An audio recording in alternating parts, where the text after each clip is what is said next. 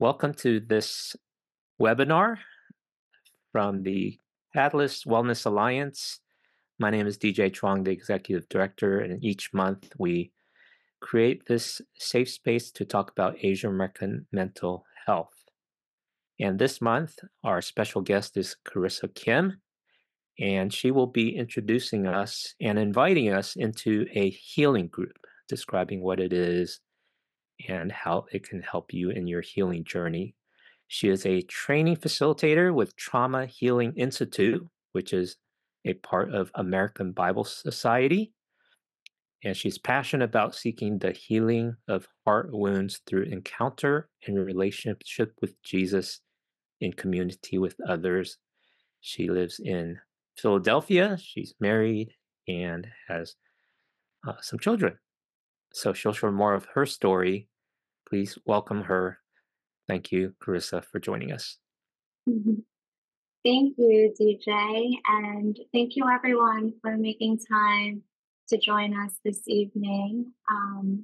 Thank you, DJ, for also giving me this space to share about something I'm very passionate about. Seeing more and more of God's creation come to experience His healing and His love and deeper relationship with Jesus. So, before I kind of get into what is a healing group and what we can expect in healing groups, I actually wanted to share a little bit of my personal story, just a part of my own healing journey that can kind of help you understand how I got involved in this ministry. So I'm going to take you back to when my kids were really young, about 2 years old and an infant.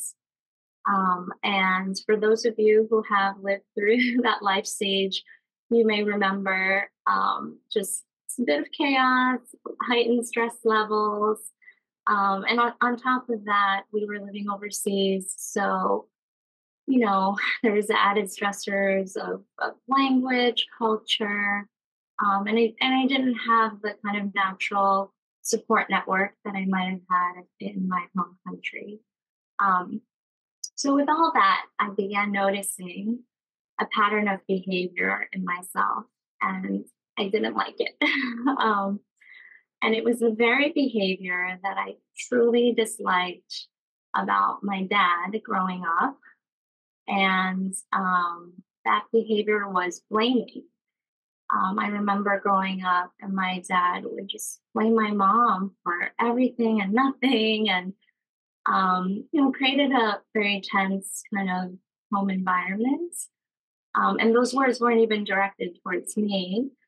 Um, anyway, to my utter shock, I felt myself just reproducing this behavior when the stress levels were high. And, if I had to put an image to it, I actually felt kind of this blackness or darkness seeping out of my heart and mouth and directed towards my poor husband. And no matter how hard I tried to kind of self manage, I felt I just couldn't control it. And I recognized it was kind of a generational wound, but I knew that I wanted it to stop with me. I told myself, I will not pass this on to my kids. And so, since I have a relationship with God, naturally, I turned to Him, and I remember asking Him, "What's going on? What's going on with me?" I had considered myself a pretty patient and even keeled person, so um, it just I just really felt out of sorts. And I remember that God responded, and He first revealed to me that when I was young, I had witnessed this blaming behavior from my dad to my mom, even though those words weren't directed towards me, that I actually had experienced pain and wounds in my own heart and mind, just as an onlooker, observer. And I do remember I had just these feelings of helplessness, being a kid, seeing this kind of injustice or wrongdoing, wanting to rescue or save my mom. but just not knowing how to or having the voice to do that. Um, and this was an ongoing dialogue with God for weeks and months. And I remember God further revealed to me that just like I have a backstory as to where my blaming behavior was stemming from, that my dad too has his own story. And I feel like God revealing that to me helps increase compassion in my heart towards my father, and it really helps me along the path of being forgiven eventually. And in our relationship, it actually ultimately led to reconciliation. And I do want to say that I didn't have a bad relationship with my dad. In fact, if you ask my siblings, they'd probably say that I had the best one of the three of us. But it was that it could be so much more. And could have been a deeper relationship growing up and into adulthood.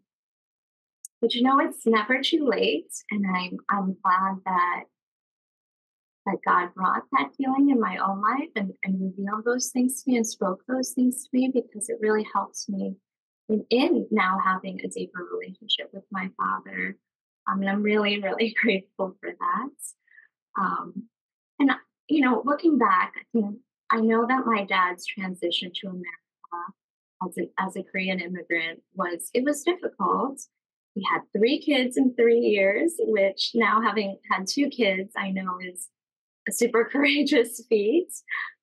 He wasn't in his home language, home culture, and since I've had these conversations with my dad, he's even told me that for him adjusting to the new systems in the U.S. was very difficult. Um, so I know that back in the 80s and 90s, my dad didn't really have time to dig deeper into his story, nor did he have the resources. Language was a barrier, probably couldn't afford a lot of the English based resources if those existed. And then, even though our family went to church, I wonder if the church even had resources to help, church family um, explore just your story and your pain more deeply. So even though my dad didn't have the time or resources, um, tonight I'm here to tell you all that we do have resources if we are willing to carve out the time to for exploring our pain. And so tonight I'm here to introduce one such resource, which is healing groups. Um, I'd like for us to think about what it would look like for the church to come alongside church family and provide spaces where you can talk about your hurt, your wounds, your pain in confidence and without judgments, without adding to one another's pain, and pursue healing in Jesus together in community. Because that's essentially what healing groups are. And I think that whether we've been a Christian for 30 years or 3 days, I think we can all agree that all of us carry some amount of heart wounds or emotional wounds or pain and hurts. And I think that we as Asian Americans are particularly good at minimizing our own pain and suppressing or repressing it. Um, and some of us have learned healthy ways to kind of cope and manage, while others of us have developed unhealthy ways to cope. And some of that can look like, or can manifest in the explosive fits of rage or anger, or isolating yourself, or escapism, or addictions, whether that be substance abuse, um, pornography, shopping addictions, Netflix addictions. There's really no end. And so I remember hearing in a previous seminar or webinar that Asian American Christians are more likely to turn to their churches and spiritual leaders before seeking professional secular services. So, all the more, church, how can we be ready and equipped to provide resources for our church family? So, with that, having said all that, let's talk a little bit more about what is a healing group. You may have heard of healing groups, referred to as trauma healing groups. The curriculum that we use comes from the Trauma Healing Institute, which is based here locally where I am in Philadelphia. But I personally like to drop the word trauma sometimes because of the stigma that it carries, especially among Asian Americans. And in its place, sometimes I'll use the term heart wounds because I think it's a bit more relatable. Um, so let's look at how the Trauma Healing Institute defines trauma or heart wounds. I'll just read this for us. So, trauma is a wound of the heart and mind that takes a long time to heal. It hurts every part of our lives, how we relate to others, how our body feels, what we think about, and how much we can trust God. And it can make us feel separated from God and others. And trauma or heart wounds can be caused by single events, a prolonged event, or repeated occurrence of events. And while we might often think of trauma as sudden or violent experiences like rape or being held up at gunpoint or living through a war, it really is so much broader than that. It includes developments in any area of our lives, from family, finances, health, and safety that can affect our sense of stability and security. And they often occur in our most formative years of childhood. So I want to talk a little bit about some examples of heart wounds. I shared one of my own, which was kind of growing up in that um, what I would call emotionally kind of and verbally abusive environment of just that the blaming behavior, among other things, kind of had created. And that wasn't even directed towards me. But there might be other more direct messaging that you may have grown up with, such as the message of "you're not good enough," or "why can't you be like other kids?" Um, those are not uncommon within the immigrant households. And another example of heart wounds might be growing up with an absent parent, whether that be due to work or travel and one of your parents was not physically present, or it could be they were physically present, but they were emotionally absent. Or it could be the loss of life of one of your parents. Um, and another example of heart wounds might be growing up having to take on adult like responsibilities early on. And again, this is very common among immigrant children. So let's look at now what you can expect in a healing group. I kind of already defined what a healing group is, but I'm going to just read this for you.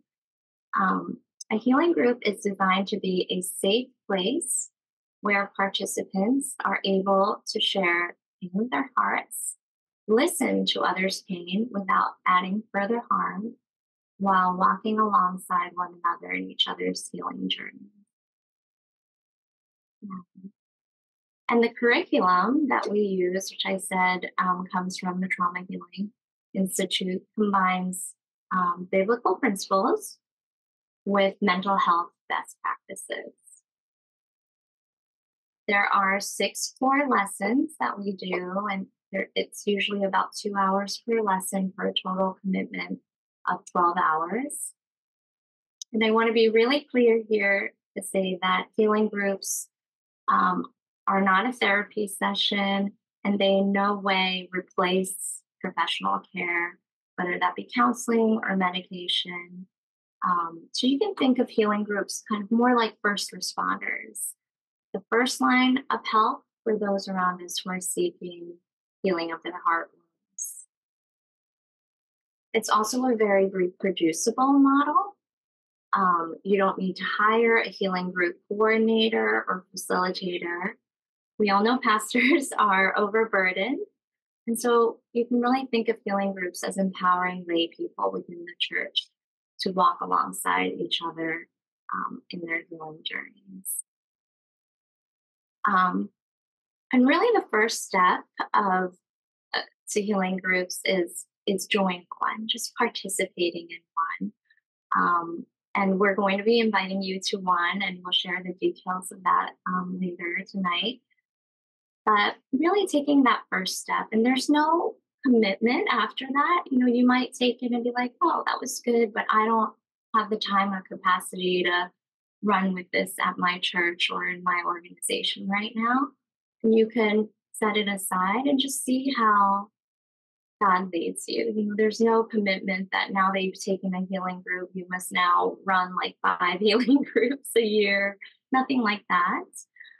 It really is just how the Holy Spirit leads you.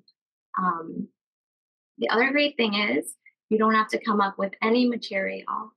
The curriculum down to every discussion question and even the how many minutes to designate per question are all laid out for you. So it's really good. This is a great resource for folks who don't want to reinvent the wheel and yeah, just want to kind of integrate something pretty seamlessly into what you have going on at your church already. Um, it also follows a group based or participatory model. And by that, I mean the facilitator asks questions and then just creates space for participants to respond in both large and small groups. And there's really a variety of exercises and activities. There are stories we read together, we discussions. There are art exercises to kind of get both sides of your brain um, activated. There we compose laments. There's individual reflection times. There's role playing and skits, putting into practice what we're learning. So it's very interactive. It is not the facilitator going through a slide deck, nothing like a lecture. So it really doesn't put a lot of burden on the facilitator in that respect.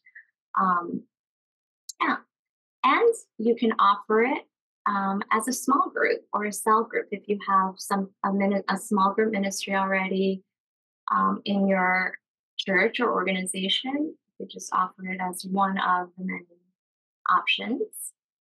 And then finally, it's free.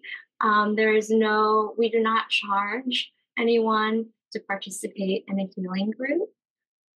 There is a book that accompanies the curriculum, but actually we encourage folks not to buy it before the healing group because all the materials are provided for you.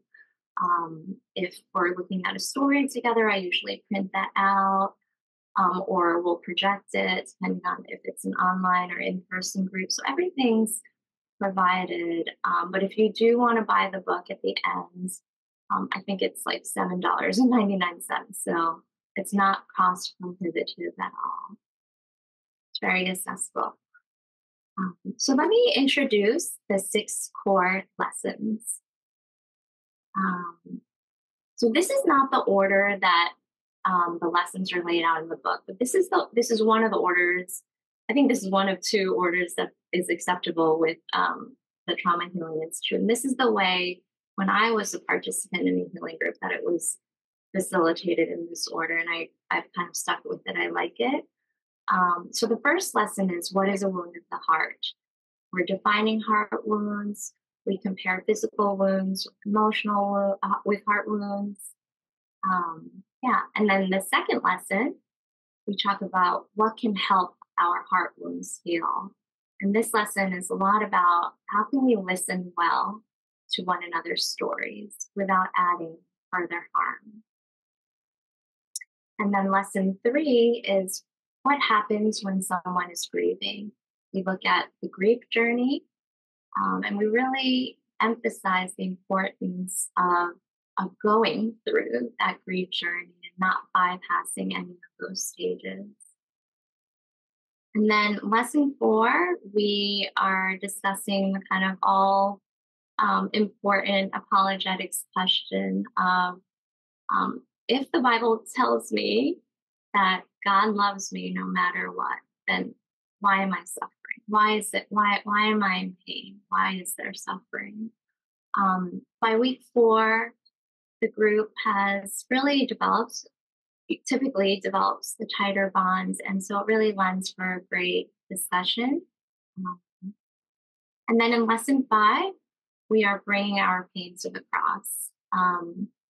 This is a lot more individual reflection time and sharing in pairs or small groups. And then we actually have a ceremony of bringing our pain to the cross, to Jesus. And then finally, in lesson six, we talk about forgiveness. How can we forgive others? How can we forgive and release the people that have brought pain in our lives or hurt us, whether intentionally or unintentionally? How can we release them to God?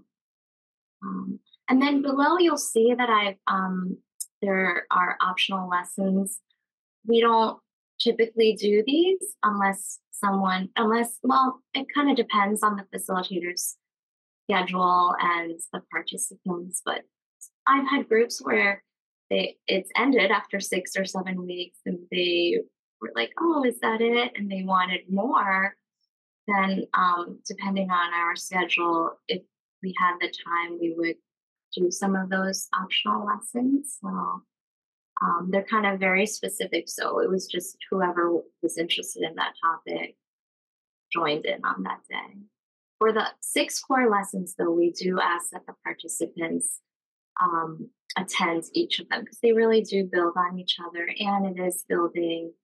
We're building trust within the group, and don't want people to kind of come in and out of the group in those 6 weeks. Um, well, in the kind of remaining time, I actually wanted to give you a sense of what a typical discussion or exercise might be like in a healing group. So, we're going to do an activity that we actually do in one of our lessons that's going to help us to visualize heart wounds a little bit more. Um, so, if you feel comfortable, I want us to kind of close our eyes, and I'd like for you to imagine a physical wound, so a very deep cut on your arm. And then DJ, if you could scribe for us, but he's doing that offline. Um, yeah, what do you see? And you can take yourself off of mute. So you have a very deep cut on your arm. What do you see? What are you gonna do? What do you feel?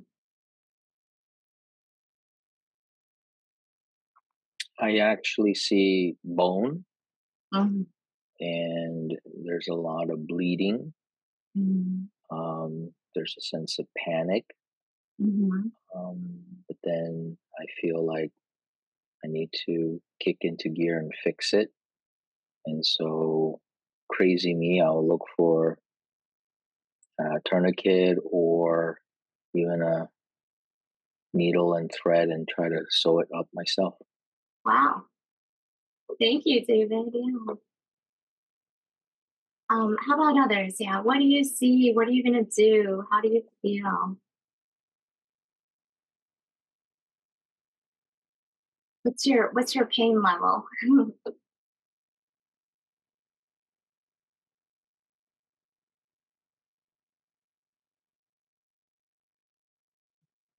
I think for me, it's like raw pain and shock, and like pain level is like unbearable. Mhm. Mhm.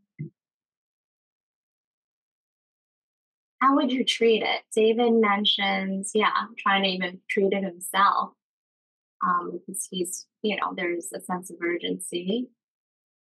Um, how might others treat it or get help, I guess?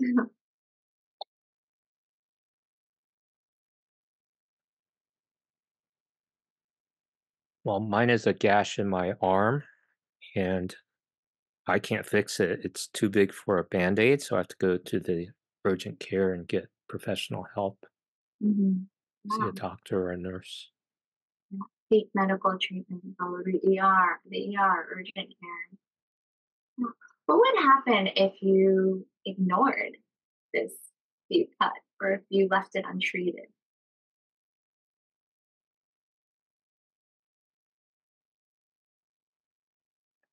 You can definitely have repercussions with that infection. Hmm. If it's a deep cut where one of your arteries are hit, then you're going to bleed out. You can go into shock, Right. and you won't have the mental capacity to even find help. Mhm. Thank you. How long do you think it would take to heal? I'm not in the medical field, but I've seen things that have been um, that people have had, and it takes a Hmm. long time to heal, and there's complications with that healing process because, um, yeah, if you get sepsis, if you have other organs that starts to um, shut down, then you're dealing with other areas of your body being affected by that one wound that you didn't take care of. Hmm. Thank you. And then how about a scar? Do you think it will leave a scar? Anyone?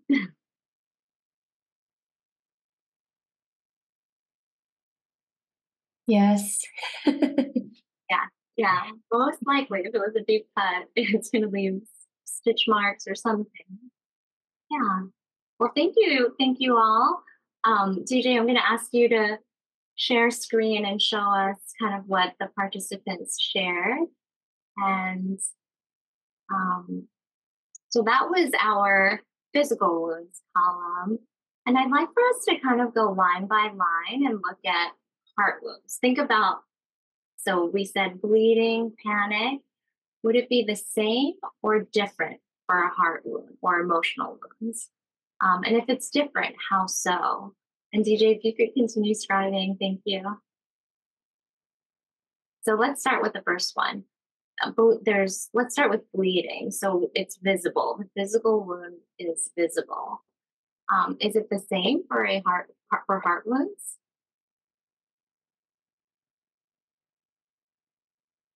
I would imagine so because even though it's not something we see with our eyes, Mhm. um, well, actually, it could be something that we saw with our eyes. So heart wounds can be affected by um, an act of violence or um, something that was done onto you that you did not ask or give permission Mhm. for. And so I think the bleeding part, um, it's almost like the emotional disturbance that you feel when something like that happens to you, and thus panic, which could come out as um, anxiety, Mhm. and then you start to see it visibly within your own actions why you're replaying that same scene over and over again, almost like the blood is still continuously pouring out. Yeah.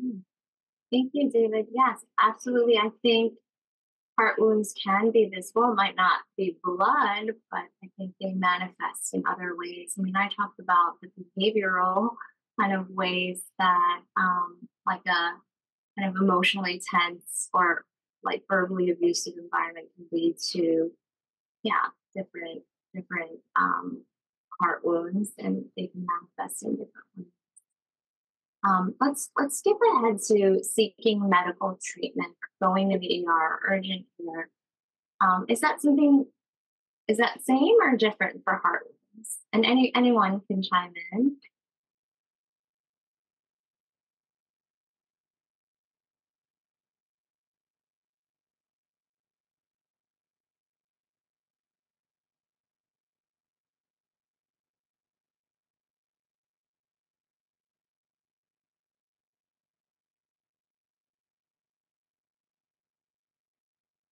I think it's the same, but it's how we view it is not the same. Okay. In other words, the physical wound, we definitely know that there is a process in which you're going to be able to get that help. But with Hmm. heart wounds, it's so unseen that you often wonder, like, who's going to be able to stop that feeling or Hmm. um, memory that's plaguing your heart over and over again. So the difference in seeking medical help is far more difficult in a heart wound situation. Yeah, it might not be as clear cut who to turn to, who or what resources to turn to in that time. But hopefully, um, there will be like a pursuit of some kind of care for what you were sensing in your heart. How about if we leave a heart wound untreated? Will there be infection? Does it lead to further harm or problems?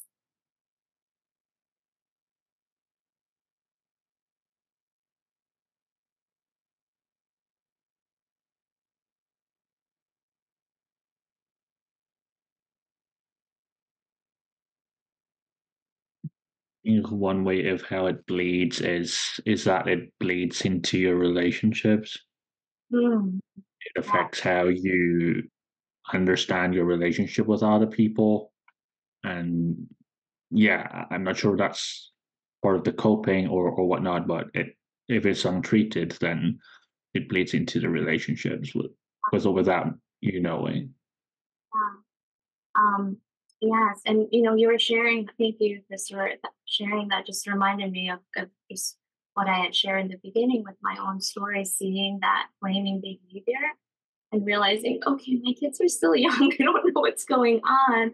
Later down the road, they're going to know. And this was such something that I felt like was going to bleed in. Well, it was already bleeding into my relationship with my husband, but I really didn't want it to affect my kids, and so really wanting to yeah seek treatment for it or get help. And well, for me, it was turning to God for healing.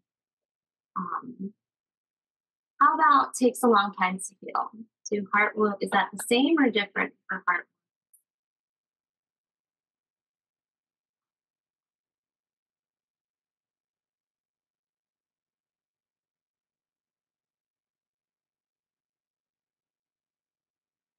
It I feels don't like know. it could take longer to heal because Yeah.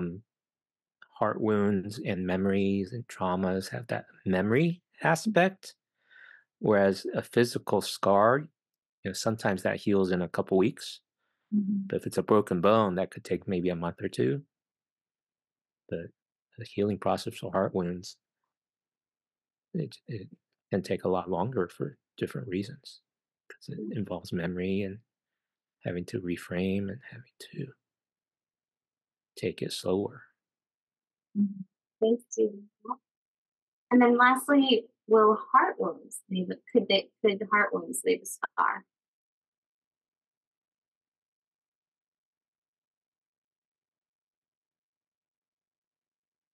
I think so. I think absolutely it will leave a scar because anything that might trigger something that reminds you or makes it familiar to what um, you've been going through in the healing process can remind you that, yeah, I remember I went through that or that was me. And yeah, the scars are definitely still there. Thank you. Thank you. Well, thank you all for engaging and participating in this discussion and activity. Really, the point of this exercise is to show us that when we have a physical wound and it's bleeding out, there's a real sense of urgency, and we most likely are going to do something about it. Um, but it's really interesting to consider heart wounds. And I wonder how many of us, when we have a heart or emotional wound, actually do something about it. Or how long do we wait before we actually do something about it? Yeah, and so it's just intended to kind of get us just to stir up conversation around just becoming more aware of our heart wounds and seeking healing of them. So I want to just conclude. Thank you again so much, and DJ, you could, yeah. I just want to conclude by saying, in this, in healing groups, this ministry, um, we always keep in mind that Jesus, of course, is the healer. Um, the facilitator is really just the hands and feet. And as a facilitator, I really want to be faithful in facilitating the discussions and helping manage the group. But I always believe God's the one that brings people to the group, and He's the one that does the healing. I just want to share from my heart just what I love the most about healing groups ministry, um, is that in any form, whether I am facilitating, uh, formally facilitating a healing group online or in person, or whether I'm using the tools and principles, just in conversation with my neighbor who might not even know Jesus, or with friends or with my family members. I really feel like the end goal is not even just the healing. I mean, I absolutely pray and hope that every participant in the healing groups receive healing in Jesus. But I but through that healing, I think what I really, really desire, and I feel like is the heart of the Father, is that they would encounter Jesus. They would encounter Jesus' love for them. They would sense His presence, and that these experiences, like tangible experiences of God's love, will strengthen their relationship with God. Because our healing groups only last like 6 to 7 weeks, and long after these healing groups end, my hope and desire is that it's that relationship with God that will sustain them, because God's the one that's going to continue to heal them and continue to meet them. We only have like 12 contact hours together in the healing group. But even when we're not meeting in the healing group, and long after, that's what I feel like is really the beauty of what healing groups allow, give space to happen, and that can continue on. And remember, this is only one of many resources. This is the one I'm very familiar with, and just have just been so blessed and passionate about. But I'm sure in the months to come there will be other resources that are introduced. So yeah, I just wanted to share that with you all. And then we want to invite you, each of you, and anyone else, you can feel free to share this invitation to anyone else you think might be interested. But we will be offering a healing group online. Here are the dates. The start date is October 30th. We'll be meeting Wednesday evenings, 5:30 to 7:30, West Coast time, 8:30 to 10:30, East Coast. We'll be skipping the Wednesday before Thanksgiving. It'll be on Zoom. And then, DJ, if you want to drop that link into the chat, and I'm sure it'll be emailed out as well. And I also want to introduce my co-facilitator who has joined our group, Mira Falcone. She'll be co-facilitating the group with me. And yes, whether you're listening to this as a recording or live with us tonight, yeah, we welcome you guys to join. Just I say give it a try. Join and see what God will do. I always encourage people to join healing groups, not even with the mindset of, hey, I'm going to bring this to my church or I'm going to launch a ministry in this such and such an organization, but really with, hey, let's see what God will do in my own heart. What will He bring to the surface? And where are the areas of healing He wants to do in my own heart? Anyway, that's all from me. Thank you again, and I'll turn it over to DJ. Well, thank you, Carissa, for the warm introduction and invitation to healing groups. Again, this is available to anyone in your church, anywhere in the country, or even internationally. If you can sync up on the time zone, Zoom is available around the world. And this is a very powerful experience for heart wounds. Thank you, Carissa and Mira, for making yourself available to serve people in this way. I've gone through a healing group myself, and it's a uh, very meaningful and time of healing. And I think all of us going through the challenges of life experience different heart wounds in different ways, whether it's from childhood or recent things. You mentioned grief was something that we process, and that's something none of us can avoid. It's part of the circle of life, if you will. So this is a tremendous opportunity. It's freely available. Starts end of October, so we've got a month to get the word out. So for the recording, the registration link is go.catalystwa.org/healing. So that will be in the YouTube video description.